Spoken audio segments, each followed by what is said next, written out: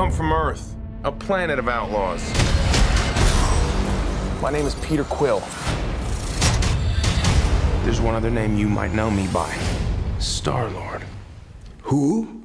Well, Star-Lord, man. Legendary outlaw. Guys, forget it.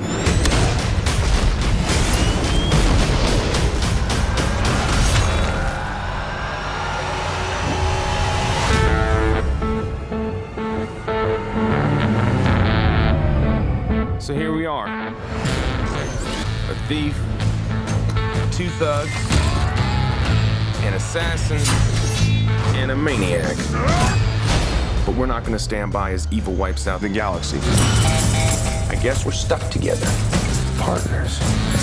Are you telling me the fate of 12 billion people is in the hands of these criminals? Oh, yeah.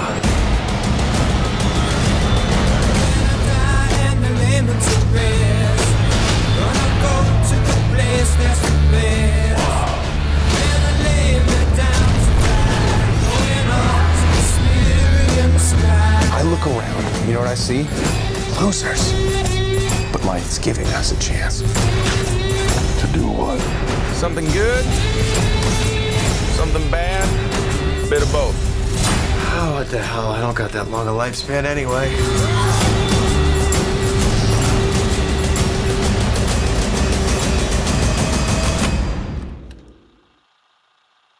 This might not be the best idea.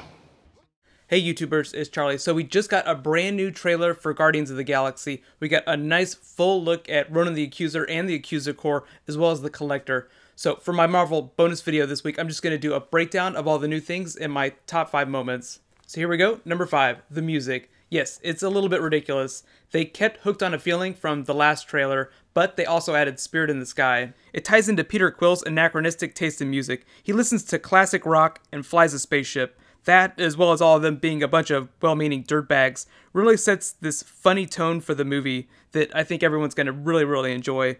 The Avengers was funny. I mean, it was Joss Whedon hilarious, but this is turning the knob to 11. It's going to be so bonkers, you have no idea, and I'm so excited to see it. Number 4, Groot Speaks. So Vin Diesel actually is just doing a Q&A this morning, and he said he probably said "I am Groot" about 1,000 times in the recording booth. He has language, like a real language, but only Rocket Raccoon can understand him. It's a lot like Han Solo and Chewbacca. A really furry, short Han Solo, and a really tall, fibrous Chewie.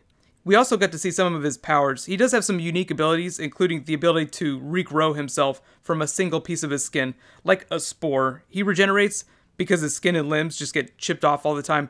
That flower he handed to the little girl also probably grew off of him. We also got to see him pop spikes on his back, you know, like Wolverine pops his claws. I'm really interested to see some of his arbor-based powers, mostly just watching him get blown up and then just regrow himself. Number 3, we got to hear Nova Prime, Glenn Close.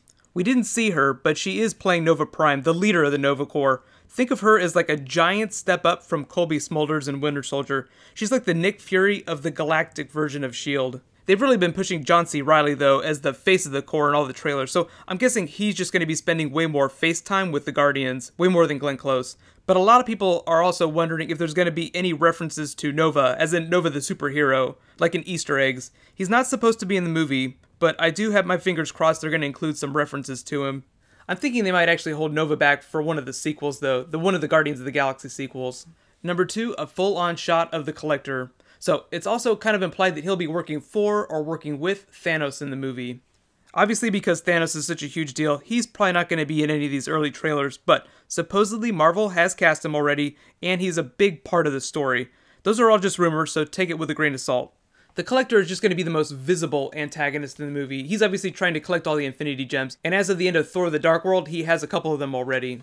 And my number 1 moment, Ronan the Accuser. So we finally got to see a full-on shot of Ronan and the Accuser Corps. That's what those hammers are. It really reminds you visually of Thor, which is kind of funny. The Accuser Corps is his army of Kree soldiers. Ronan is a Kree, which serves justice in their territory of the galaxy. They're like an opposing but equal force to the Nova Corps.